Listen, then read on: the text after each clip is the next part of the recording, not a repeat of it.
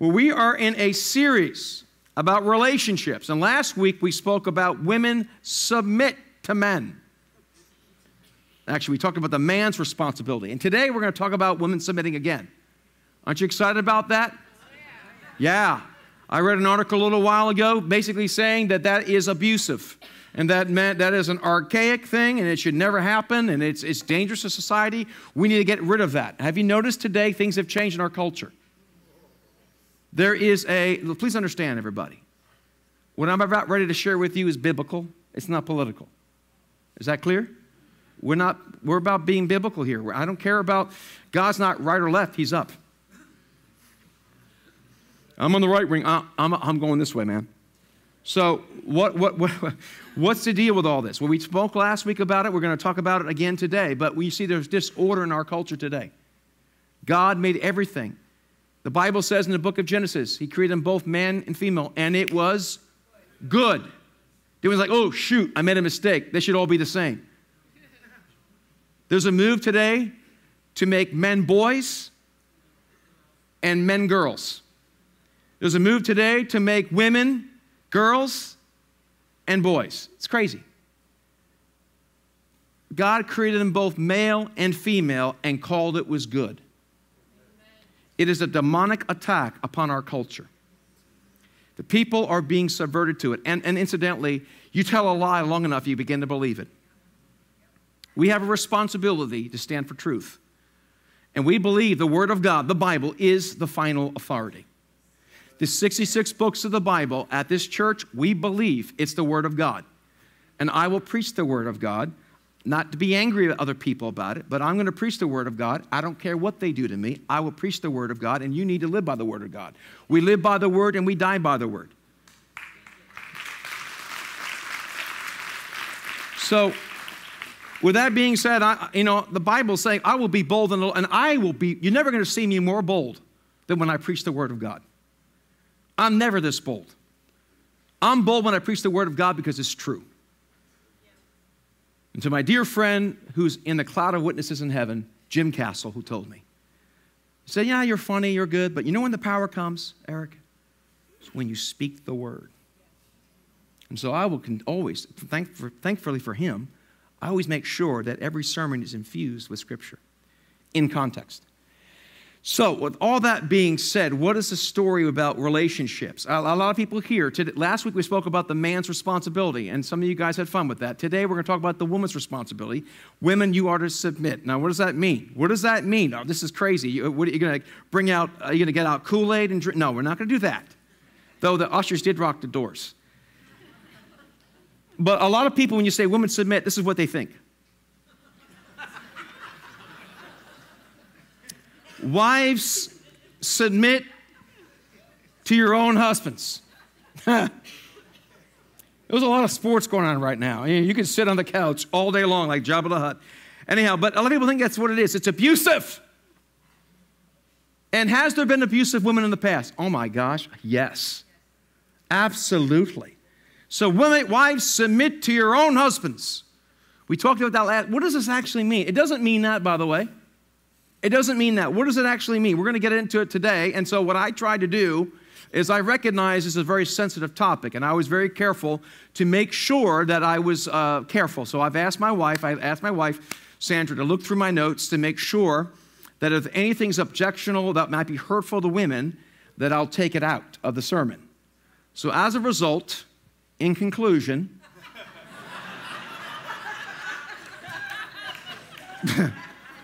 it's been great having you here today. Thanks for coming to Cornerstone Church. By the way, there she is. Let me just say something to you today.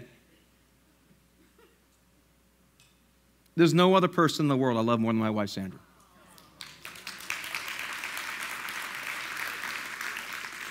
I love her more than I ever have. I do.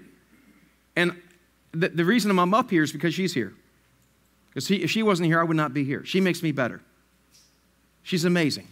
She is. And she knows I need a strong woman. And she's a strong woman. She's not, okay, what do you want, honey? No, she's tough. She grew up in Colombia, okay? She's tough.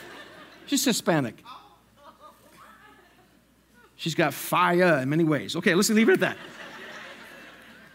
But seriously, there is an interplay that happens between her and I that I am better as a result of her. And I respect her so much, and I'm so gracious to have her in my life. And so we're going to be talking about, I'm glad you're there to keep me in line, okay? But anyhow, so this is, we mentioned last week, wives, submit to your own, by the way, what does it say there? Yeah. Women, you don't have to listen to a bunch of guys. Hello, your own husbands.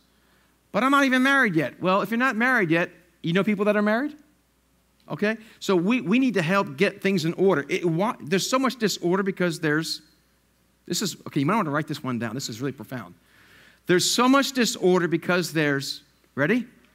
Disorder. So today we're going to put things in the proper order as Scripture talks about, all right? And so we got to be a people of the Word. No more of this, there's been moves right now. I'm not going to mention the guy's name. A pastor that I had great respect for has been kind of going like this, further and further from the Scripture. And finally he came out and saying things that are anti-God, and I can no longer support the guy. He's a heretic. I'm going to go ahead and say it. Andy Stanley's a heretic. Wasn't going to say it, but I'm going to say it. He's left the boat, man. And we love him. I pray he comes back. But his whole definition of sexuality is off the boat. And I didn't mean to say it, but I just did. I'm glad I did because we have to say it.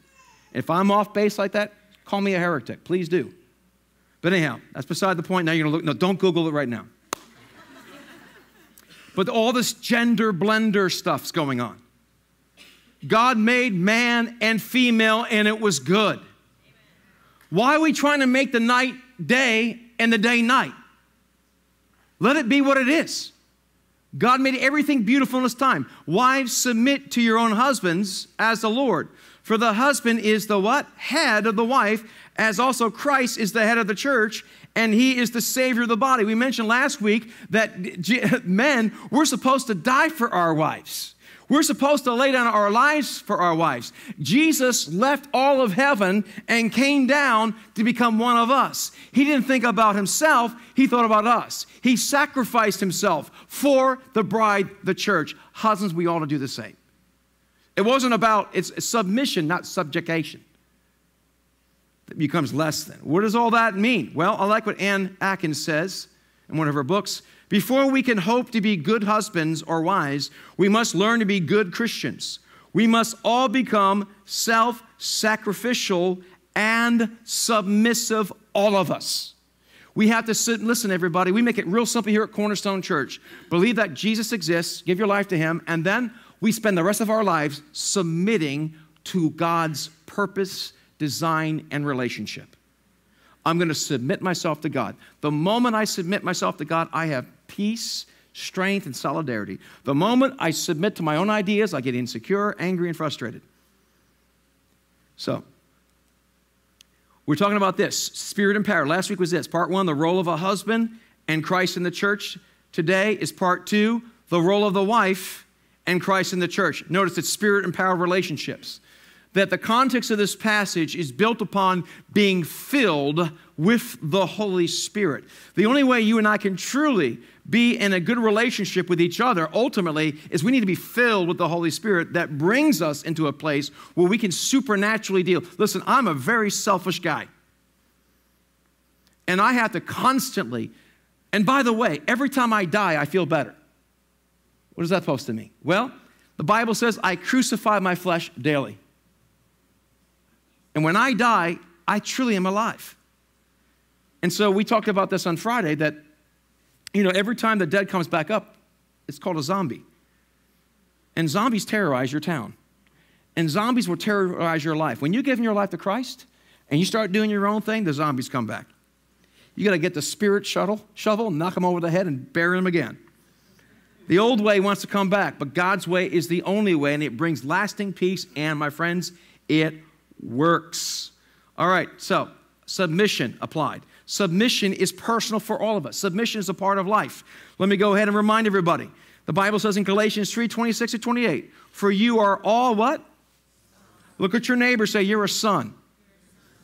Said you're a son of God. Make that very clear. You're a son of God. What does that mean? All your sons. So the Bible is basically saying there's no male, there's no female. Yes, it's saying that in one way. We are all of the same value to God. Men and women have the same value. Men are not better than women. Women are not better than men, though I would beg to differ. But anyhow, I'm not God. But you are all sons of God in Christ. So there's no gender. Well, hang on. Through faith in Christ Jesus, for as many as you were baptized, you gave your life to Christ, into Christ you have put on Christ. You tracking with me, everybody? Okay, so we're all sons. Now, what does that mean we're all sons? Well, one of the things you have to understand about Hebrew culture and the culture of the older days is that the sons got the inheritance.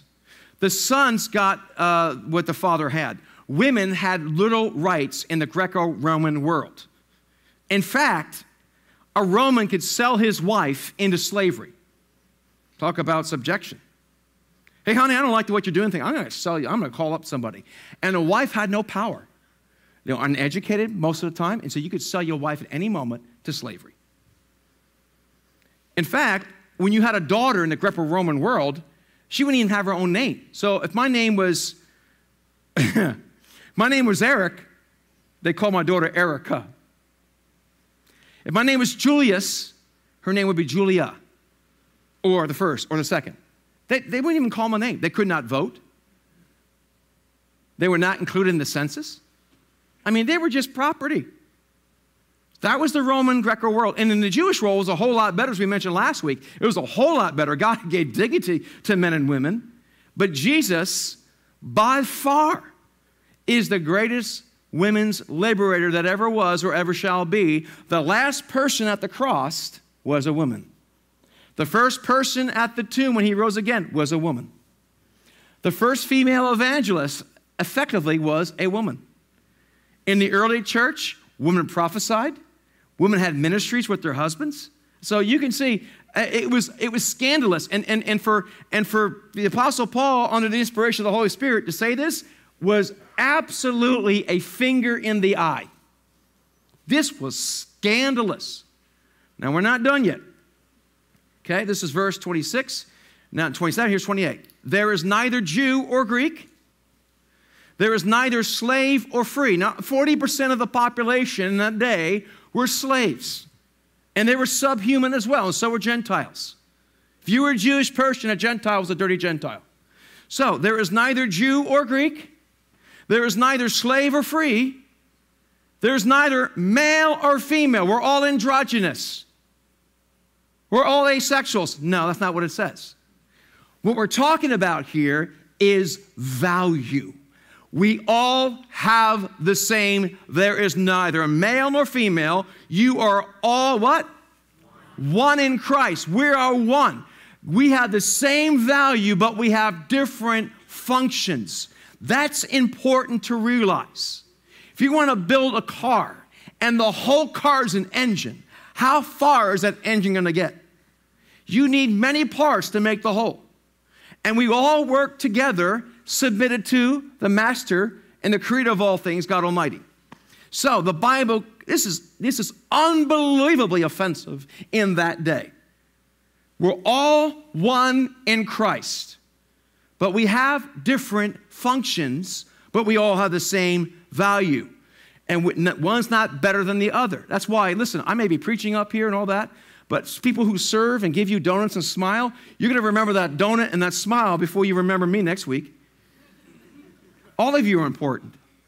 If you're a janitor or stay-at-home dad or mom, if you're a janitor, then janitor the floor to the best of your life and be the best you can be. God's not going to judge you to be anyone else but yourself. So I better treat you with value. And here's the thing I've learned a number of years ago that I love to repeat. This is a little footnote into the side of what we're talking about. But there's a couple of things, three things I want you to remember about all people. Okay, first one is this. Everyone's made in the image of God. So you must show respect to God's creation. It's very clear. Even in the book of Jude talks about that. Show respect to God's creation, number one. Number two, everybody is going through a battle you know nothing about. People are facing stuff or have faced battles you know nothing about. And number 3, you can learn something from everybody. Somebody is better than you. Everybody is better than you in at least one thing, and you can learn from. When you have that mentality, it helps you. Helps you see people a lot different. So we are all one in Jesus Christ. Now, we're going to go back now a little bit and just kind of rehash what we talked about because it's important, all right? We'll go through it quickly. All relationships originate from God's relationship with himself. Okay? You have God the Father, God the Son, God the Holy Spirit. Okay, the Trinity. God the Son, the Spirit. The Trinity. They have mutual submission. Go back to week 1. I described as the Trinity the best way I can. Okay? They're all equal, but they have different purposes within it. Okay? We have submission is the key to all relationships. And God was fine by himself. I know some of the songs we sing, he thought of me, he loves me, he can't live without. No, he can live without you just fine. God's not listening to, I'm all out of love. I'm so lost without you. I knew you were right. No, he's not singing that sappy song by Air Supply. Okay? God's fine without you. The reason you're around is because he loves, he has a love relationship, and you're here because he loves, and he expands, and he's creative. He doesn't need you. I'm sorry to break half the worship songs. Submission is the key to all relations. We have to submit, and submission is part of the original relationship. Before there was, God always was, and he is always in this mutual submission together, and this is how it looks like, sort of. Okay, you have the Father, you have the Son, and the Holy Spirit. Remember, everybody, I'm trying to describe a realm that we don't even have here. Because this is the best we can do, okay? Father, Son, they're all God, but they all have one. And God's the deciding factor. He's the nucleus. He's the controlling, he's basically the one that makes the final decision. But the Father, the Son, and the Holy Spirit. All right? So you have God, the Father's not God alone. The Son's not God alone. The Holy Spirit's not. They're all three in one. But the Father is the one that the Son and the Holy Spirit submit to. And so in many ways, this is what's supposed to be in a marriage. We mutually submit to each other, but God does give leadership, generally speaking, to the man, actually, in the design. You see, design reveals the destiny. I'm going to take you back for a few moments on the book of Genesis. The book of Genesis in chapter 1. Well, I would love to do a whole sermon series on Genesis. I'm praying about it. It'd be an amazing book to go through. But in the very beginning, he said he made them male and female. And then in chapter 2, it particularizes. It gets down to the nitty-gritty. God created man and female, male and female. So this is what happened. The last of God's creation was man. The Bible says that God created man out of the dust. And then he placed him in the garden. Adam was created outside the garden. He did not come from the garden. He was God's caretaker for the garden. Okay, now what did Adam do in the garden? He's the first of creation, first of humanity. In the Hebrew mindset, and in the early days, the firstborn of society, firstborn of your children, responsibility is to take care of the rest of the family. They get double the inheritance because they're supposed to take care of everyone else. That's why the Jewish people, I have no problem. They're the first. And you know what? They have special things that I don't necessarily, and even though we're equal to each other, they're the ones that introduced the Jewish people through Abraham, through David, and all. Jesus came from the Jewish line. So they're the firstborn. And that's why we should pray that our older brother comes back to the Lord. But the firstborn has greater rights than the rest. This is the way it is. Okay? Now, that's the first thing. So Adam was created outside the garden. Okay? Then he came into the garden, and what was his job? To take dominion and rulership of that garden. He named the animals, which in the Hebrew mindset means you're giving identity to it. Men, we have an obligation to tell our children who they are in Christ. Tell your daughter, you're a beautiful young lady. Tell your son, you're a handsome and strong man. Tell them what they are before society confuses the snot out of them. Tell them who they are. So that's what happened. Now, after he created man, man named all the animals. We talked about this. Platypus, hippopotamus, right? And by the end of the day, blackbird, bluebird. So he named all the animals, right? Then God caused a great sleep to come upon Adam. He took something out of Adam. Adam lost something. He took woman out of the side of him. Not to be trampled on by him or above him, but someone alongside of him to be co-heirs with him. Now, Eve was created where? In the garden. Adam was created outside the garden.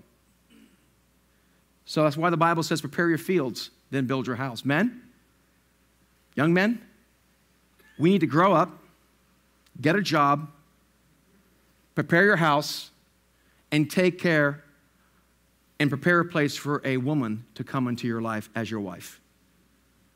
You're supposed to be the leader and the provider and the protector. That's sexist. No, it's design. I don't know if you've noticed this, but when Luke came home, I was not nursing him. I tried. I just don't have it. Sandra nursed him. Okay? Women receive, men initiate. Why is that controversial? Women are nurturers by nature. Hello. Emotionally, they are as well. Generally speaking, they are. Why is this controversial? It's design, right? What's all this metrosexual stuff? Men, be men. Be a man. Be a man. Stand up. Don't be passive. Protect those that are being abused. Serve. Open the door for the lady. Give them your seat. Care about the less fortunate in society. Boy, Pastor, you're really stepping on it. No, I'm not. This is our design. Women have, I can't, as much as I try to, the Bible says, there's things I don't understand the book of Proverbs. A woman with a child. I can't, listen to me, everybody. It's a good thing, guys and ladies, it's a good thing men can't get pregnant. There would be no one left on the planet. There ain't no way I'm going to have a child. I get nervous when I have gas.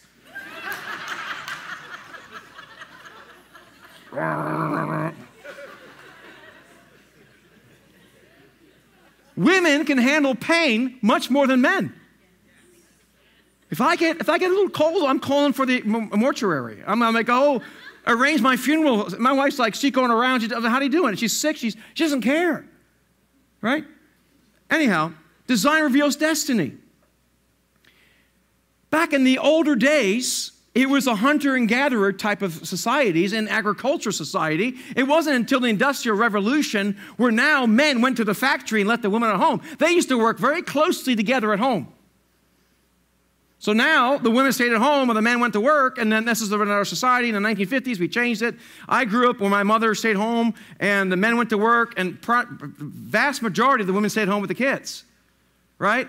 And all that. But I'm not going to tell all that right now, but things have changed obviously now, and that the technology has lowered the fields, and we're not an agricultural society anymore. We're more of an informational society instead. So things have changed, but don't try to go back to the farming area. Do you see that, everybody? This is something you got to pray and decide with your wife and you. I'm not going to tell you what to do, but what I will tell you is God made them male and female. Oh, I'm running out of time, and He called them good.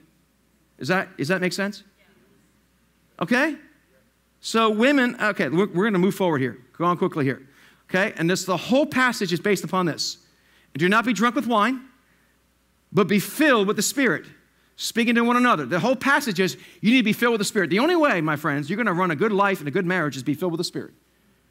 Now, with all that being said, we get to the bottom of this, giving thanks and submitting to one another in the fear of God, because everyone's made in the image of God. Then we get to the next verse. So, submission is personal. Submission is practical. The Bible says in Romans 13, let every person be subject to the governing authorities. We're called to be subject to our government. We're called to pray for those over us. And yes, God put Joe Biden in the White House. God put Donald Trump in the White House. God put Obama in the President Obama in the White House. Okay? We're to be under their authority until they ask us to do something that's not correct. Then we just go like this, with all due respect, I must obey God rather than man. That's why I will preach the gospel, whether it's legal or illegal. It doesn't make a difference. I'm not going to be a jerk about it, though. Does it make sense? Okay? So let every soul be subject, for no authority except from God. That's right. God put Nebuchadnezzar in charge. He put Pharaoh in charge. And it's appointed by God. Therefore, whoever resists the authority basically resists God. So we're a very rebellious society today. Don't you tell me what to do, right? We rebel against the police. We rebel against authority. Some of you rebelled in the way here to church this morning, went too fast, but we won't talk about that because that's where I live. All right. Obey those who rule. And this, by the way, this is for the church. God gives authority in the church as well. And I'm not throwing myself around. Listen, I'm here. I believe God sent me here. My job is to help to be a spiritual leader for you all. I'm not better than you, but this is my position. Okay? Obey those. This is about pastors and spiritual leaders. Obey those who rule over you and be submissive, for they watch for your souls as those who must give an account. I'm going to have to give an account what I preach or what I don't preach. As those who must give an account, let them do so with joy and not with grief. So that would be unprofitable for you. So we have submission is personal, it's practical, and it's purposeful. What does that mean? Well, but I want you to know that the head of every man is what? Christ. The head of the woman is? That's sexist. No, it's design. And the head of Christ is God. There's order in everything. Okay, you know, write this down, everybody. When you're out of order, you have? Thank you. You guys are so smart. Okay, back to the Ephesians. Submitting to one another. Wives, submit to your own husbands as the Lord, for the husband is the head, the top, leadership he's the tiebreaker in the home. Okay, we'll get into it in a few moments. Okay, hang on, everybody, I can't believe it. Hang on. The head of the wife, as also Christ is the head of the church, and he's the Savior of the body. Therefore, just as the church is subject to Christ, so let their wives be to their own husbands in everything. Now, let me qualify this. You take that verse out of its context. If your husband is asking you to get drunk and go to parties and do drugs, you don't have to submit to that. If your husband asking you to falsify records and to be illegal activity and sell all kinds of narcotics and get involved with all kinds of crazy stuff, you do not have to follow that because he's not in Christ. And so with all due respect, I am not going to submit myself to that. If your husband is beating you up, let us know. We'll take a posse of guys and take care of him.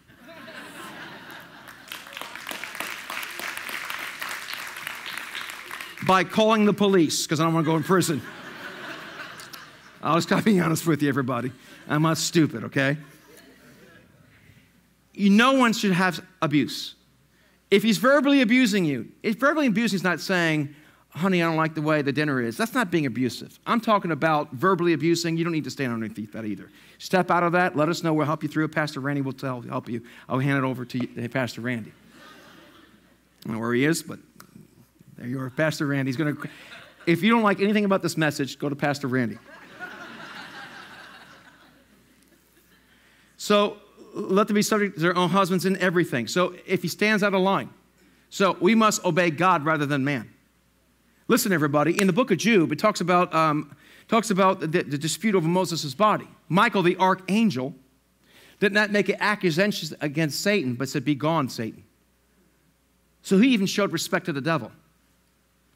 When I hear people say, "I'm going to kick the devil in the teeth," you're an idiot for saying that. That's stupid. That's a lack of respect. How could I just say that? I just said it. I'm sorry. But no, I'm not actually sorry. We need to I just contradicted myself. I called you an idiot. You're acting like an idiot if you do that. Does that make sense, everybody? We show respect to God's creation, okay? So let the wives be subject to their own husbands in everything, okay? So this is what has to, in everything. So what submission is not? We just talked about it. If he's verbally abusing you, if he's misusing, what happens if your husband takes the paycheck and goes to the casino? And you can't, listen, that's not right either. So you have he's stepping out of his with all respect, you need to curb that. If he's not willing to curb it, then you need to find a way to curb it and help him to make the right choices. My wife puts me in line. Seriously, I thank God for my wife. She says, I hope she'll tell me some things that happened wrong in this service, so the next service I'll get it right. But, so that's what happens. So what you need to do, wives, you need to submit to your husbands, but if they're out of line, you have a responsibility because, by the way, the word submission, I forgot to mention this, the word submission in the passage is in the middle voice. You know what the middle voice is? It's voluntary. The wives voluntarily submit. When it says, children, obey your parents, that's not voluntary. She's a co-equal with them. You understand? That's a big point I should have mentioned initially. You get that, everybody? Okay? So, wives likewise be subject to your own husbands, that even some who do not obey the word, that without a word may be won by the conduct of their wives. I had a woman call me, my husband won't let me tithe. What am I supposed to do? Your husband, well, I think you need to listen to your husband. But the Bible says to tithe. I understand that. But maybe what he gives you or something like that, the money that you're responsible for, you have a right to do what you want with that. But I'm not going to tell you to defy your husband. You see how it works? And look what happens here in the Bible. It talks about wives, how they're supposed to work with their husbands. Wives likewise, be submissive to your own husbands, that even as some who do not obey the word, they without a word may be won by the conduct of their wives. You're such a heathen. Don't call your husband a heathen. Sometimes the best thing to do is not ask them to go to church anymore. Stop asking. Guys, how many would agree with me that, how many believe the N-word works really well in a marriage? The nagging. Okay, it doesn't work. All right. Wives, submit to your own husbands is fitting in the Lord. The husband, love your wives and do not be bitter towards them. And we need to wrap this up, everybody. Submissive here between love and respect. Let me explain this about this.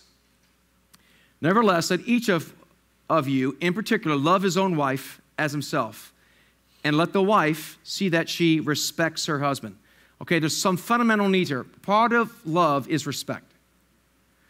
But men have fundamental needs, women have fundamental needs.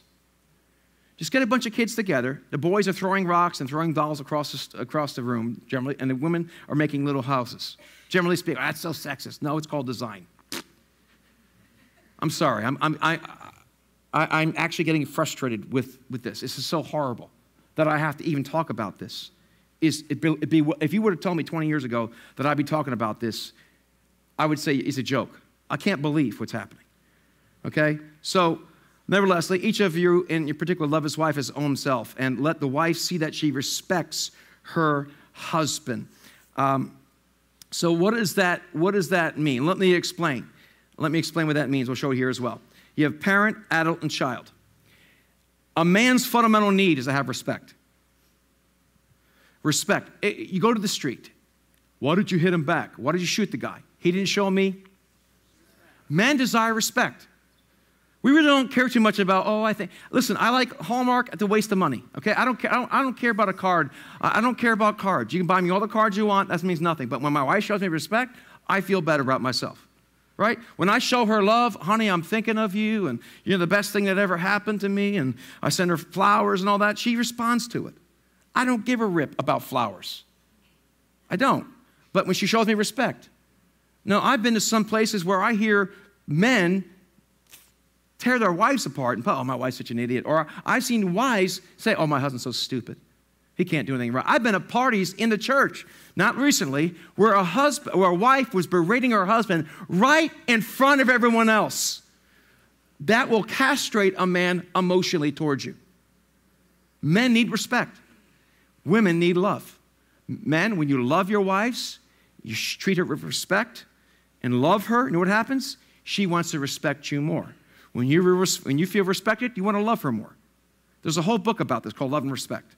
It's an excellent book. But it's true. Fundamental need. The Bible tells men to love their wives, and it tells women to respect their husbands. So, imagine this, if you will. This is called a pack. Parent, adult, child. This is the man, this is the woman. What happens often in a marriage is this. Sometimes the husband will talk to the wife like she's a child, or the wife will talk to the husband like he's a child. That's not the way it's supposed to be. That's debilitating, that's insulting to us. What we're supposed to do is be parent to parent. No, not even that. Because you know what's going to happen eventually? The kids are going to leave. They won't stop asking for money, but they will leave. Let's give the order here, everybody. God first. Then come, if you're married, then your wife, not your kids. Not your kids. Wives, your husband's important. Don't neglect your husband because of the kids. The kids have to fit it to where you live. Adam and Eve came first, then came the kids. I'm telling you, everybody, it's out of order to live for you. You don't live for your kids. You live for God. The best thing you can do for your children is to love your spouse. Period. I've got a couple right here in the middle. They have 7 of them. And they've done a great job with that. And we're so blessed to have them here and they're helping us with our marriage ministry. That's what it's called to do. You gotta love each other. So it's God, husband and wife, then the kids. So having a relationship parent to parent, when the parents live, there's nothing left. So what we want to be able to do in a marriage, in this pack, if you will, is to do it this way. Adult to adult. That you are co-laborers in the field of your home. You are to work together. Mutually, women, you are voluntarily submitted to your husband. There's a difference. The Bible says God loves a cheerful giver.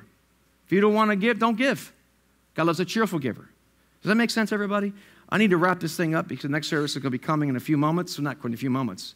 But let's close with this. But above all these things, put on agape, which is the bond of perfection. Let's pray. Father, in the matchless name of Jesus, Lord, I recognize what I'm saying today, unfortunately, is controversial when it does not need to be. Lord, I pray if anything I've said that is not right, I stand to be corrected. But Lord, I believe I've represented your word with dignity and respect. And Father, I thank you for the gift of love. I thank you, Jesus, that you are the example of what we are to be. Father, I pray for every man in this room, whether they're married, single, divorced, widowed. Lord, I pray for every man to be encouraged that he could stand up as a man, not to be passive, but to be the protector, to be the one that lays down his life for others, one who protects. So, Father, I pray a blessing on the men right now, Lord God. In this culture which is emasculating us as men, I pray that we rise up in this place as warriors who serve, who love, who lay down their lives, who do not demand their own way, but serve as you did, Jesus. And Father, I pray for women in this place as well. Single, married, widowed, divorced. Lord, I thank you that every woman is made in your image as well. Lord, we pray that husbands and wives would work together. Father, I pray that the men would be like you, God the Father, working together, Lord God. So Father, I pray that you'd help the wives that are married to men that are passive, men that are perhaps weak. Lord, we ask you to encourage them, that you'd bless them, Father. And Lord, I know it's virtually impossible for me within 35 minutes to solve all the woes of marriage between men and women. I recognize, Holy Spirit, there's a lot more needs to be done, and I ask that you would do your work. Yes. Father, show us how we can help encourage each other in Jesus' name. Bless marriages. Bless men. Bless women. Lord, I pray right now for those that are confused about their gender identity. Lord, let them know that you did not make a mistake when you made them a male or female. Father, let them know they're fearfully, wonderfully made, and you said it is good. When you met a woman, you said it was good. And when you met a man, you said it was good. Father, we pray for those that maybe have medical conditions, psychological issues, or maybe there's a biological issue as well. Lord, we thank you that you're a God of compassion, grace, and hope. We pray for healing for those as well. But Father, we pray that we'd stand up and that we'd protect those who are being abused, including indoctrination that destroys children. Father, let us stand up with truth, hope, and power and be the salt and light you call us to become in our culture. And Father, we thank you that your way is true. Your way is right, and we submit our lives to you today.